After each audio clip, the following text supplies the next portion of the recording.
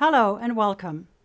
In this video, we'll talk about the CBL makers, which means the different participants and partners in challenge-based learning and their roles and responsibilities. But before talking about roles and responsibilities, it's important to name and identify the different stakeholders who potentially take part in challenge-based learning. The stakeholder mapping that you see in the background gives you a first idea of whom might be involved. First of all, you have one or several teachers who initiate, set up, and implement the CBL. Then there are, of course, the students who participate in CBL. They might come from one or several disciplines. Some colleagues from engineering schools, for example, work only with their students, whereas other teachers might want to involve students from different disciplines. The mix that you choose depends, among other factors, on the challenge that you want the students to solve and the competences that you might need in the particular challenge that you want them to work on. Then you will work with partners from the external environment. Very often their part consists in providing the challenge, a real-life challenge that the students will work on. The so-called challenge providers can be private companies, but also public organizations such as municipalities or health care institutions. But challenges can also come from within the university or even be defined by the students themselves. Depending on the topic, teachers might also consider involving other subject matter experts in order to make sure that the teams who work on the challenges have the necessary input from experts if needed. Subject matter experts can be other colleagues from the university or participants from the external world, for example, from the corporate world or public, semi-public or private research institutes. One of the biggest differences between challenge-based learning and more traditional approaches to teaching and learning are the roles of teachers and students. First, let's have a look at the changed roles of teachers. With CBL, they become more than information or subject matter experts. Their new role is to be collaborators in learning how to leverage the power of students, seek new knowledge alongside students, and model positive habits of mind and new ways of thinking and learning. This might sound easy in theory, but it requires a real shift in mindset.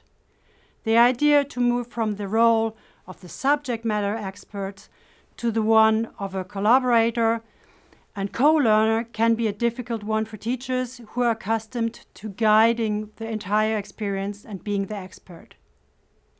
As a teacher who starts challenge-based learning, you might be tempted to rush the process because you already see the path and the possible outcome, over-engineer the activities because you want to stay in control of what is going to happen in and possibly outside the classroom, point out solutions to students because the challenge is linked to your field of expertise.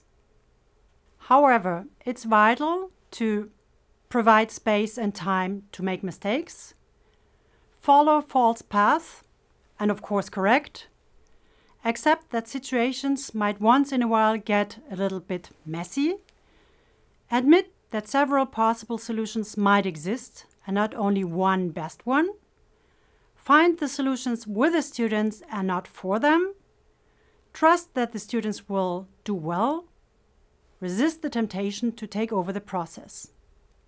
Your new role in CBL could be described as being the senior learner, with more experience, but not necessarily all the right answers. The main idea is that you are not in the driver's seat. One very important message is that you are responsible for the right environment, but not for the particular learning journey that the student decides to take. In this role, you will help students to identify the learning goals and curriculum standards, create plans with them and help them to manage their time, use your expertise to manage the boundaries of the challenge, make sure that the challenge and the students stay on track. Some authors of journal articles on CBL describe the role of the teachers in CBL as the one of a coach, a co-researcher, and co-designer or co-experimenter. Please keep in mind that the changes in roles and responsibilities will probably take some time to get used to in the beginning for everyone. In order to make it a successful experience, all CBL makers need to leave their comfort zone. Now let's have a look at how roles and responsibilities of students change in CBL.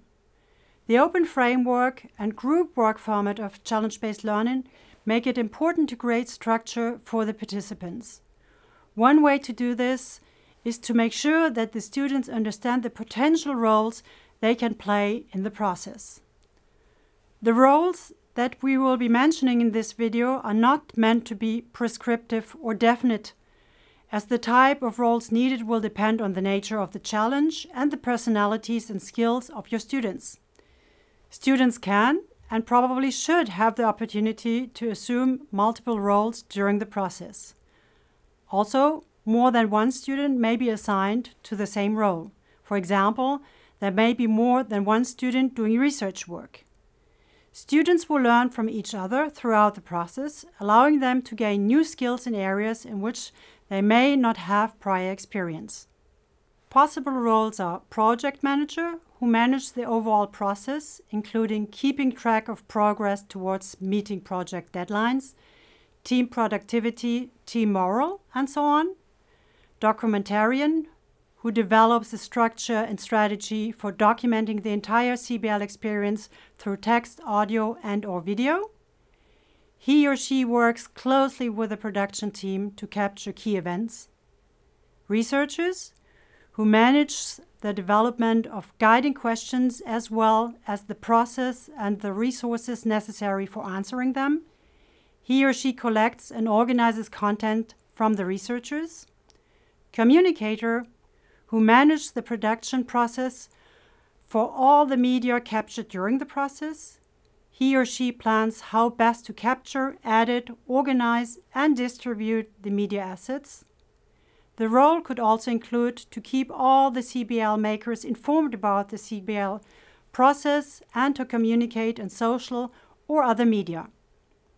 Finalizer, who is responsible for managing the final deliveries, including presentations, print materials, web products, videos, and so on.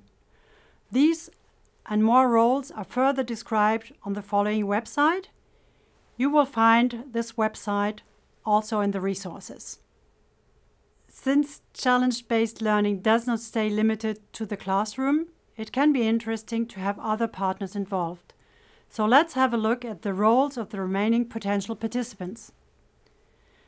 Subject matter experts have the role of providing their expert knowledge to the students, for example, in question and answer sessions or interviews which students could lead with them. Or you might want to involve partners from the corporate world and/or the public sector. These partners can play different roles. On the one hand, they could be the ones who provide the challenge. In this role, they can take part as member of the jury, for example, in initial pitches, intermediate or final CBL presentations. Or they can accompany your students during the challenge by playing the roles of mentors, helping the students to get ahead with certain topics or issues by sharing their experience and professional insights. It is also possible that students include their personal or professional network in the challenge at any given time of the challenge that seems appropriate to them.